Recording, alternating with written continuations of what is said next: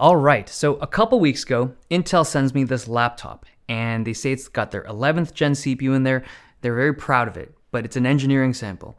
So here's the thing. I get engineering samples in once in a while and I show them to you guys, right? I get the device, but usually there's some kind of restriction that comes along with the device. It's like, Dave, you can show them what it looks like. You can poke it, you can touch it, but don't run benchmarks. Don't show them the kind of early engineering sample benchmarks because it's not finalized.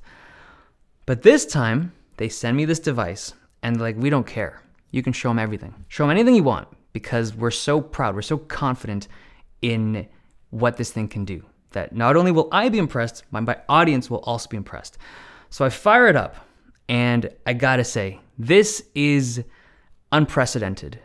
Just straight up, between me and you, Intel, don't listen to this. For the past like 5 years, every time Intel comes up with a new chip, it's like 5% better, 10% better, 5% better. It's always these like incremental improvements that as a reviewer, it's tough, right? Like how do you, I'm not even trying to market anything or sell anything to you guys. It's like, how do you review something that has been improved so fractionally, right? It just feels so stupid sometimes to be like, this is the 9th gen, this is the 10th gen, it's like 5% better.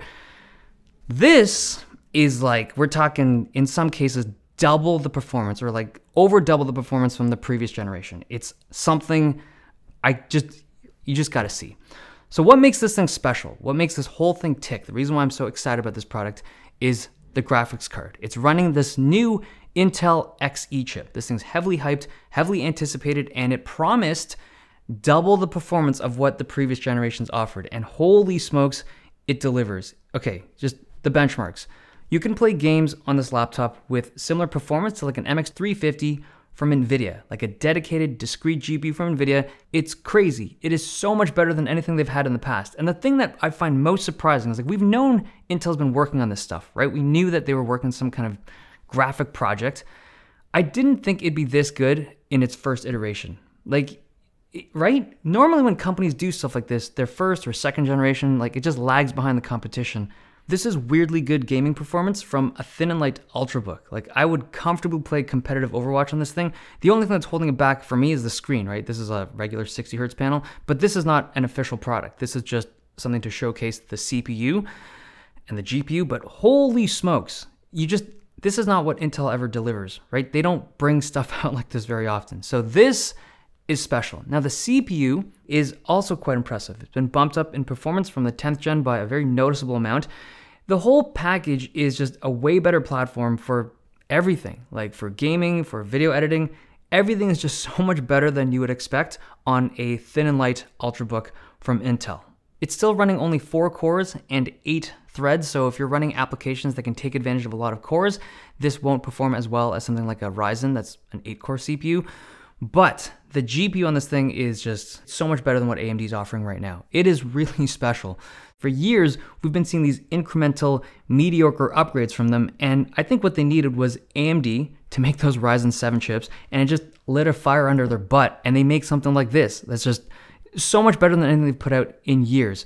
So this is the 11th gen Intel i7, and it's been packaged into this engineering sample by MSI. It's not like an official retail product, but there's a couple things I noted.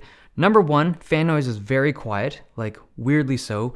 If my memory serves me correct, this machine, like I recognize this chassis as like the MSI 14, the Prestige, it only has a single fan. And from what I'm not allowed to open this thing, but from what I can see, it's running a single fan, which means that if this chip was put into a really well-cooled system, this is gonna push out even better numbers. Number two, so normally when you have like an NVIDIA GPU, if you run your system without the AC adapter plugged in, it's gonna run at a slower clock. Like the GPU is a little bit slower and the whole system is just not as powerful as when it's plugged up to your AC adapter. This does not have that problem because it's an integrated GPU.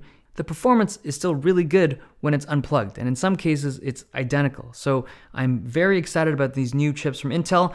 They have support for like Wi-Fi 6 on board. It's got Thunderbolt 4 support, PCIe 4, like the whole thing is just, it's a nice upgrade this year, and I think they're gonna have a good year with their mobile chips. But that's an early look at the 11th gen stuff from Intel. What do you think?